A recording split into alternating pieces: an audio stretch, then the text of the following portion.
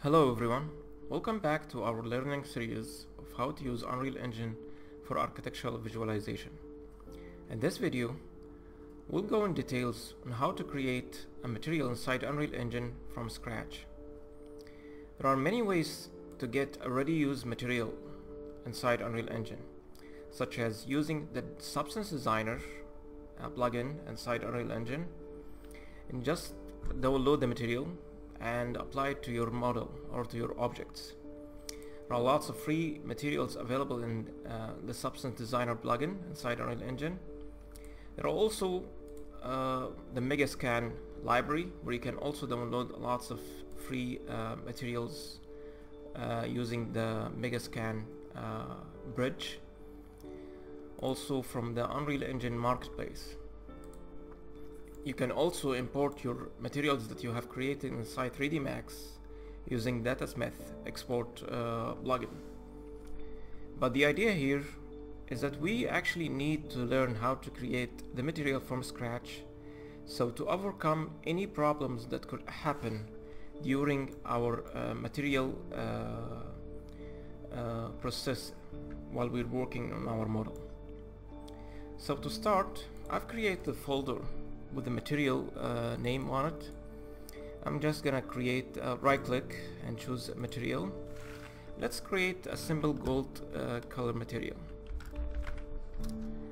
and double click it. As you can see, this is the material window panel. It's composed of a few of the tools buttons on the top row of our material panel that represent save, browse, and clean up some of the stuff that you're gonna see us use it during our learning process. Over on the left side, you'll find a spherical that shows the process or the progress of your material creation. The details panel that shows the options where you're gonna adjust your material also options. And the middle and this graph, we can see the material node that gonna be showing how we gonna connect our material nodes to create the specific material that we have chosen. On the right side, there's a lots of nodes here that some of them we're gonna actually create them using some of the shortcuts as we're gonna learn. So to start with the gold color material creation, we're gonna right click and choose a constant free vector. And this is represent an RGB color creation where you can connect it directly to the base color and get the gold color as we're gonna create it now.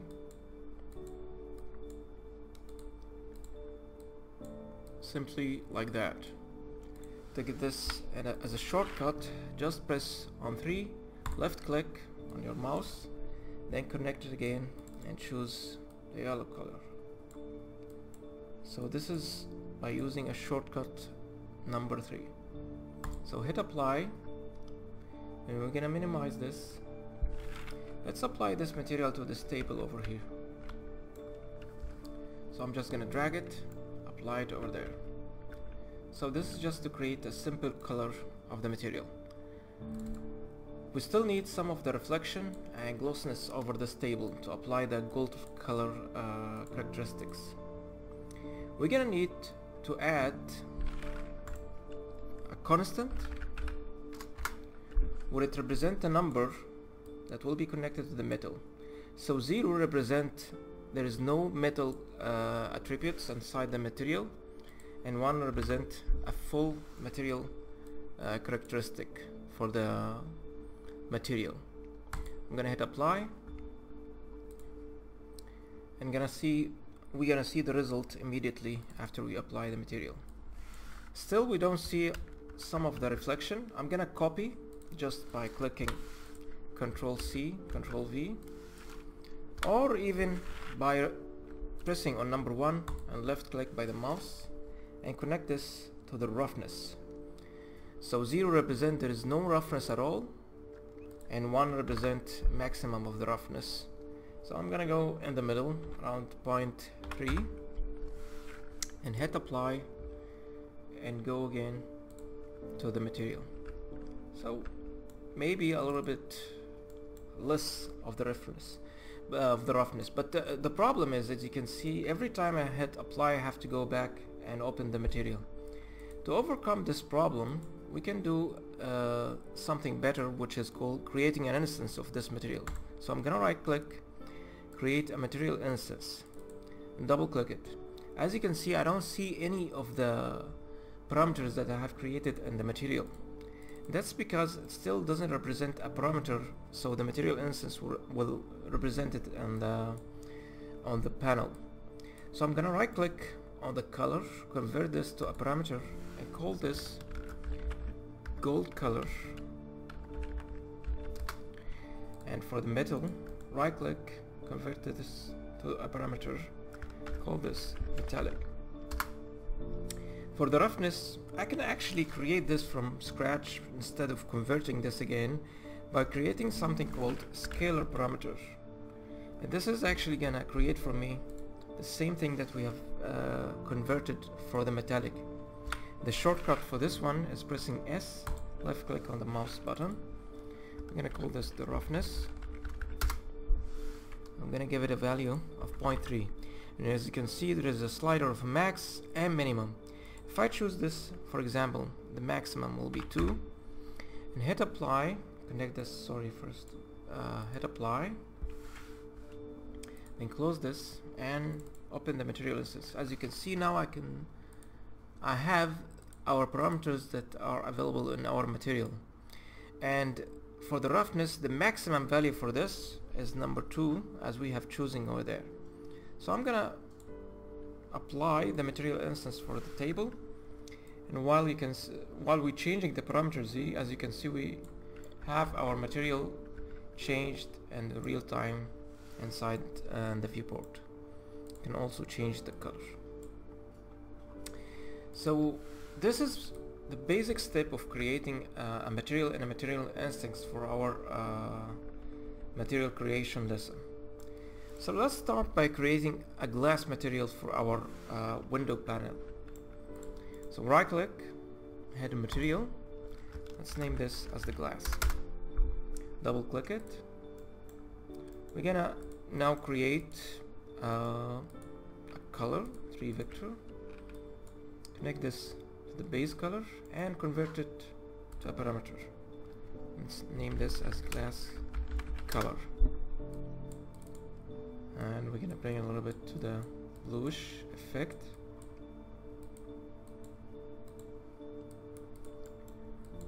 Alright, for the glass material, we basically need to have the metal and the specular on the white color. So I'm gonna press 3 and convert this to a parameter, metal and specular. And connect these to the 2 parameters and choose a white color. Alright, so now we need to add a node to the roughness and start to see some kind of an effect of the glass. I'm gonna add a scalar parameter, but this time we're gonna add 2 scalar parameters. One is the roughness front, and the other one, I'm gonna copy this, Control V, roughness side. Same thing I'm gonna copy, paste for the opacity, which is not active currently. To activate the opacity, we're gonna choose the material node and determine that this is a blend mode as a translucent, and go down to the translucency and change it to a surface translucency volume. Basically, it enables the light to go through the material. Alright, so we're gonna connect these 2 nodes through something called a lerb. Now lerb means it represents the front and the side of the material. So here we're gonna make the front, the roughness, basically like 0.01, and for the side maybe around 0.1. And to start to see the effect, we're gonna add a node called Fresnel function, and we're gonna add a scalar parameter to this, Fresnel power.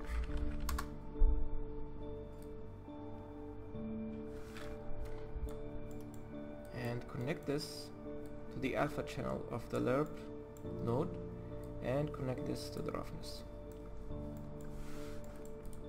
The same thing, I'm gonna copy this here to the opacity. After naming this, changing the name, opacity, because if you don't change the name, it will, if you adjust this node, it will adjust the other one also, because it has the name. It's opacity side. Alright, connecting this same way as we have done with roughness, and let's start to see how our material is going to look like on the sphere.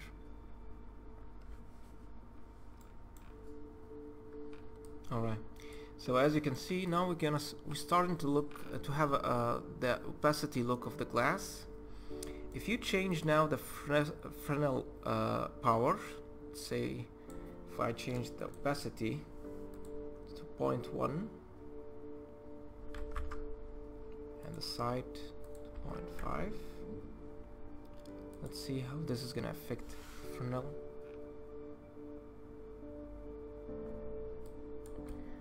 Just waiting for it to show the effect. So maybe it's taking a little bit of time on the material apparent, so I'm gonna apply this and create a material instance so we can see the effect on the material instance.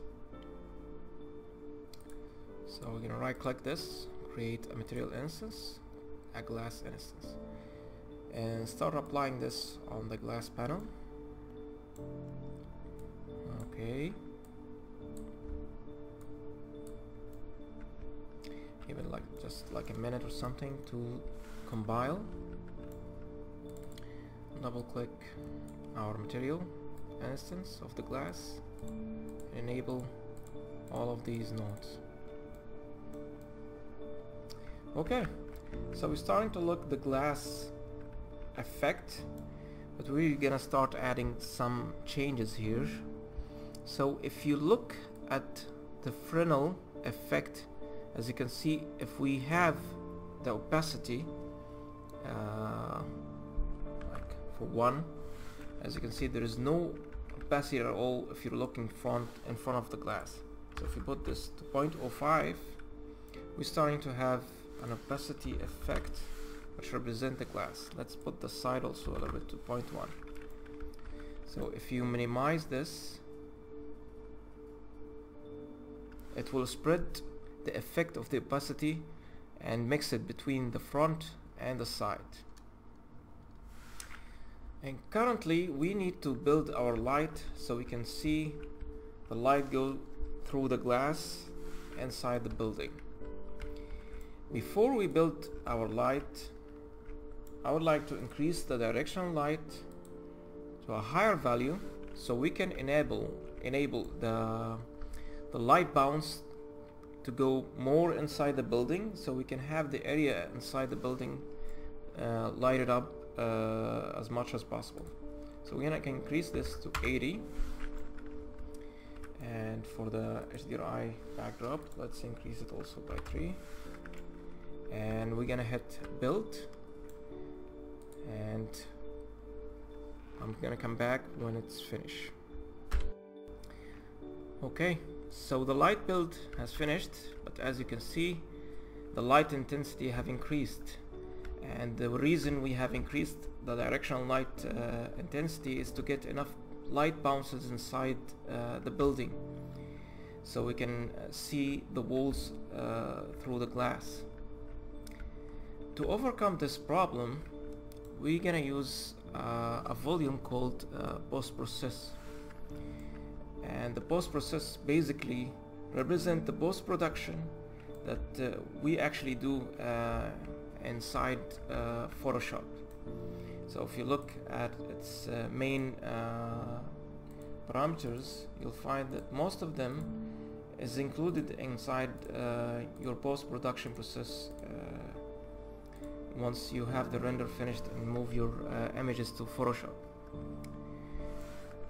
To enable the post-process on top of the whole area for our project, we can either expand the limit as we have done for the light importance volume, or we gonna search for something called infinite extend, and we gonna hit this, so it's gonna affect the whole level. So to decrease this light intensity, I'm gonna go to the exposure value and bring it for -1.5. Now this is better, but the shadows looks a little bit darker. So we're gonna increase the brightness of the shadows. If we go down here, and we'll find the shadows, the gamma. Let's put it for 1.2. I think this is enough. We can also increase the gamma a little bit here for the global illumination, 1.2, so we can have enough brightness, and I believe this is a little bit acceptable in terms of the brightness. We can decrease it a little bit, 1.1. Okay, so back to the glass material. So as you can see, you have a reflection happening for the glass, reflecting the HDRI, but it's not actually reflecting what's in front of the glass, like the chairs over here. To solve this issue, you can use a visual effects like the sphere or the box reflection, but they're not gonna give you the perfect reflection of these chairs in front of the glass. So I recommend to use a planar reflection that costs you a little bit of performance wise, but will give you the solution to this problem. So I'm gonna rotate it 90 degrees and push it until it fit within the glass. And to activate it without seeing this effect, I'm gonna just hit G, and now as you can see, we have our reflection reflecting these chairs in front of the glass. Okay, so we're gonna keep adjusting the glass material.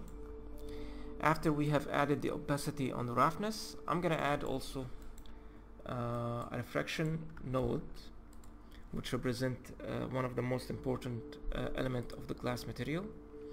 So let's copy these, Control C, Control V, name these as refraction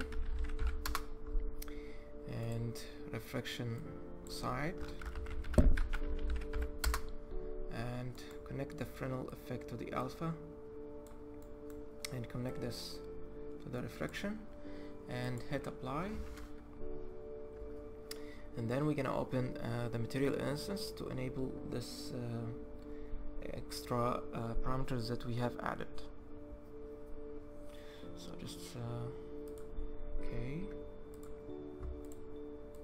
as you can see, it's still compiling. I'm gonna enable the refraction and the refraction side.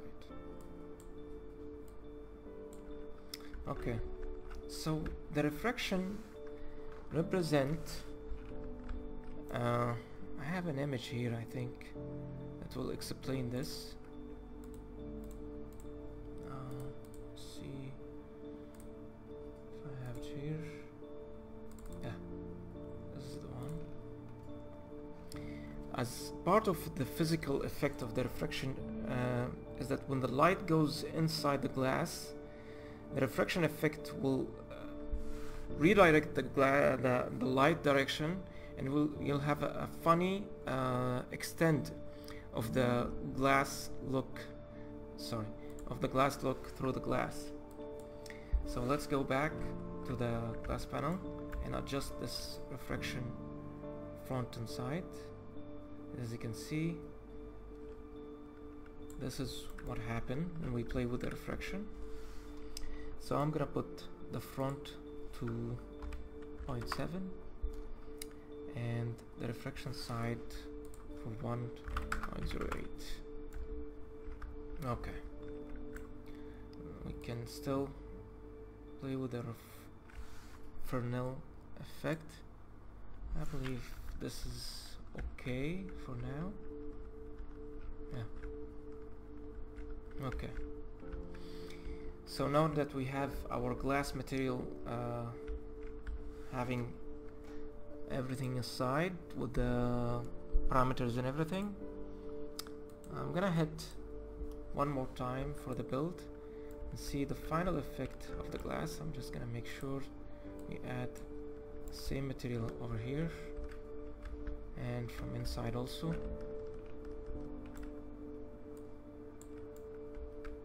I'm just gonna choose unlit because I have actually attached the back face of the glass to show you an extra effect on the glass material in a few minutes.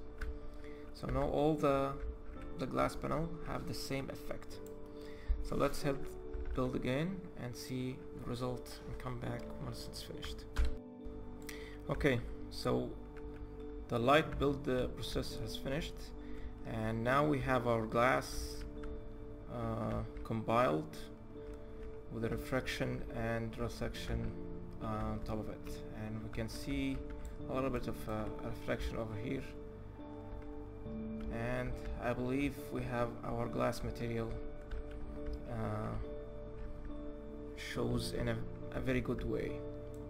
But what if we want to go a little bit more by creating, for example, a little bit of details on top of this glass panel? Let's say, for example, some dirt or some scratches on top of the glass. And that's why I actually detached the glass panel, as I mentioned earlier. I've separated the front from the back because I want to create another glass material, the same one, but just add a few extra effects that will show this scratches layers on top of it. But we don't want to have it actually on the back of the glass.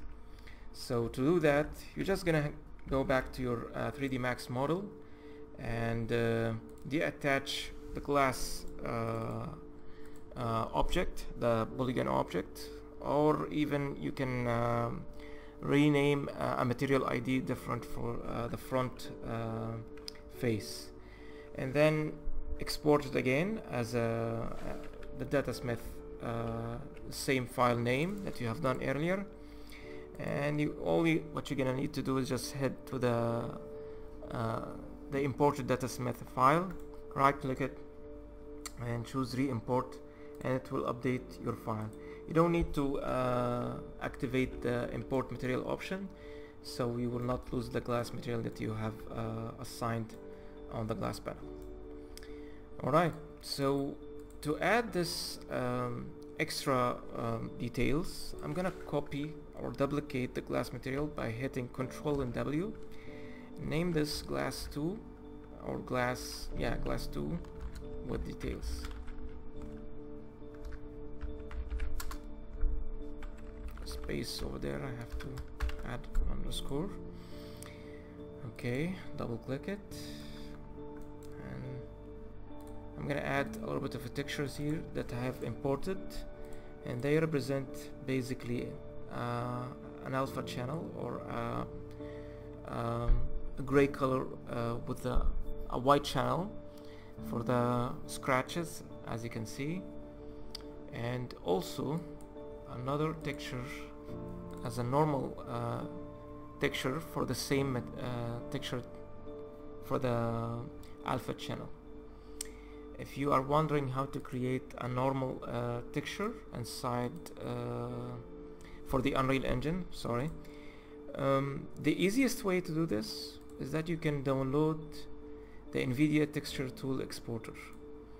On all, what you're gonna need to do, just activate the NVIDIA texture tool, open your texture, let's say for example this one, and you're just gonna choose an image type as a normal, and then save it as, if you look here, it has converted the texture in a fraction of a second to a normal.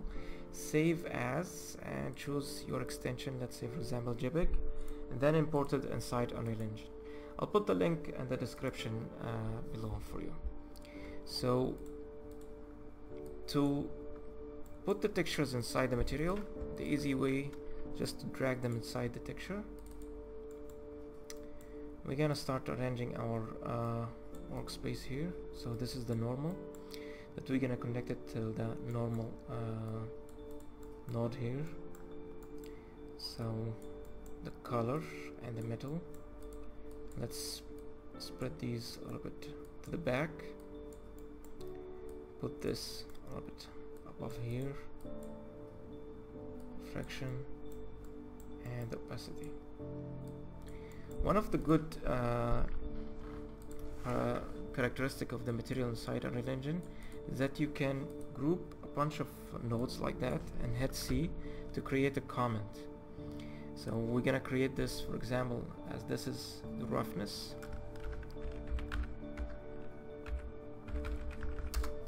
and you can also change the color, so in case you have multiple comments panel for your material, and if you want to move them, you're just gonna move the comment panel and it will move with it. Alright, so we want to add this texture detail to our glass material. I'm gonna create a node now called aligned texture. Extend this a little bit, push this here, sorry, and I want to connect the texture sample to the texture object, but as you can see it doesn't actually connect, so I have to right click, convert to a texture object and connect to the texture object. And I'm gonna add a scalar parameter by pressing CS and left click mouse button, and we're gonna name this as the map size. Sorry, connect this to the texture size, and now we're gonna use another node parameter called a multiplier by pressing M and left click, and this is basically gonna multiply both the layer texture that we're gonna add to the glass and also the roughness effect for the front and side with the Fresnel effect. So I'm gonna connect it through the X, Y, and Z and connect this to the roughness. Okay, we're gonna create the same thing here for the normal. So I'm gonna right click and world aligned texture, convert this to a texture object, connect it, create a scalar parameter, name it as normal size map, connect this texture size.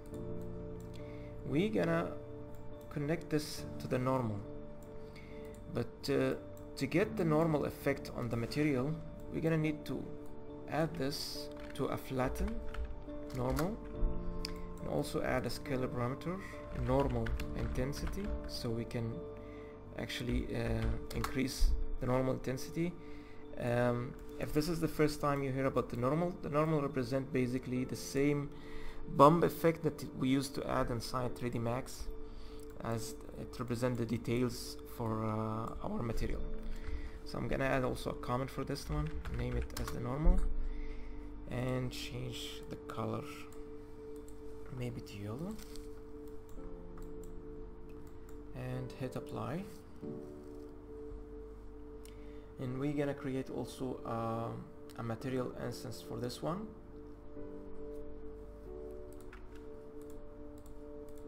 Sorry. Okay, material instance. and apply this on the front panel, because the back panel will have the clean glass effect without the texture effect of the scratches. So let's go over here to the glass and activate all of the parameters again and put it aside here. Let's maximize this so we can see what we're doing. So I'm gonna put the from 0.005, and this is the map size of the texture. I'm gonna put it for 150, start to see it, and maybe 0.1 for the normal intensity. The normal size map should be the same as the map size of that roughness texture map.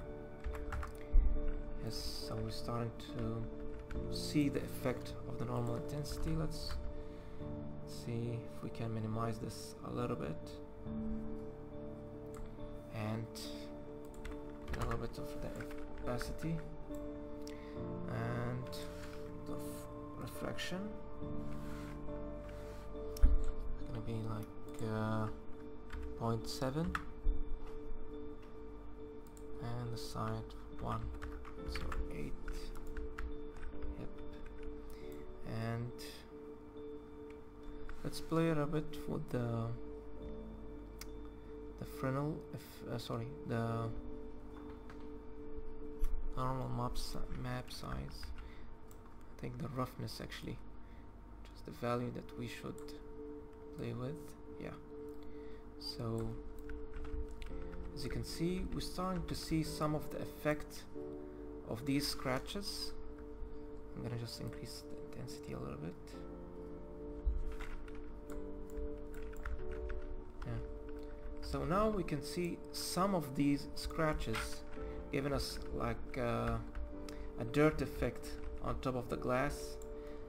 This is just optional, you don't need to apply this, but take it as an inspiration for your future implementation of this process. Let's say, for example, you want to apply a witty effect over the glass and showing a night effect, like seeing the glass from the other side and looking at some water drops of the glass. Alright, so the second material we're gonna do it for through this video is a steel material for this one. So again, create a material, steel. So I'm gonna go faster a little bit here. Vector, I'm gonna convert to a parameter, connect it to the base color. Let's put this silver and metallic. Let's put it as a, okay, let's put a scalar parameter instead. Hit S and metal. Connect this to the metal. And put it as 0.9 or something. And for the roughness, copy paste. Roughness. I'm gonna put it like around 0.3. Yeah. And for the normal, I'm gonna also bring that texture. Also create a wallet line texture and convert this to a texture object, connect it, create a scalar parameter, map size, and push this to the back a little bit, flatten the normal map, scalar parameter, normal intensity, connect it to the normal and hit apply. So we're also gonna create a material instance from this one, enabled all the parameters, F11 to maximize. Sorry, before that we have to assign the material, the steel objects. Oh yeah,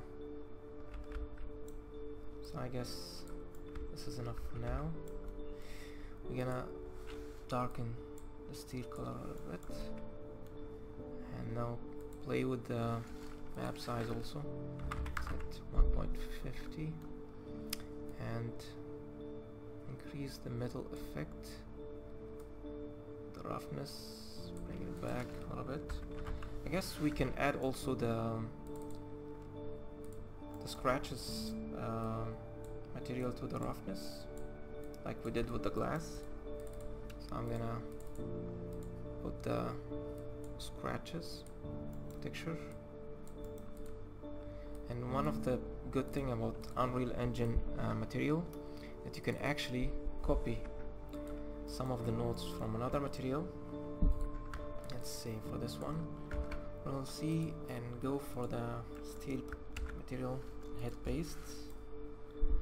And now we're gonna multiply this with the roughness, hit M, and connect XYZ and the roughness parameter,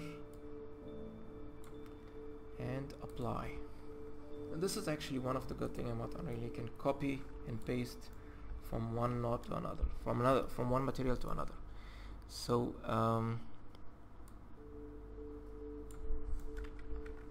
it seems like the map size is out of a little bit of option. Let's put it to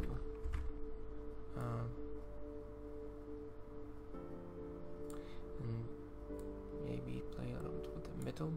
I think the intensity maybe is the one who should we play with. Let's make it plus and 1. Yep, almost there.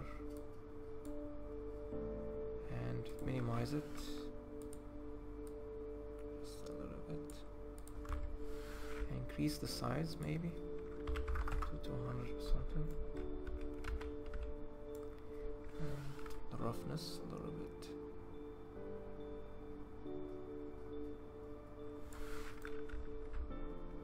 So if we look here, this is also maybe the map needs to go down a little bit as a scale. Just bring it down more. Yeah, and maybe the roughness a little bit. So if you, as you can see, if you decrease the effect of the roughness, you're getting perfect steel material, but this never happened actually in real life. Anyway, let's save this. I'm gonna bring the camera to start seeing this from a cinematic point of view. Close-up look over here. So our camera is over here, and let's choose closer look. Sorry about that. And click our focus point. Reflection amount look like it's needs to be adjusted a little bit for the glass. So I'm gonna play with it a little bit, play with the value. Yep, this is enough. Yeah, maybe a little bit more on the reflection side.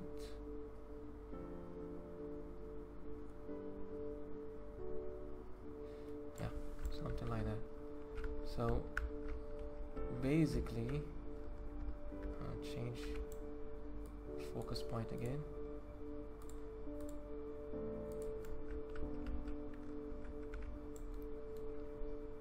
And here. And play a little bit with the value. It's a little bit messy, I know.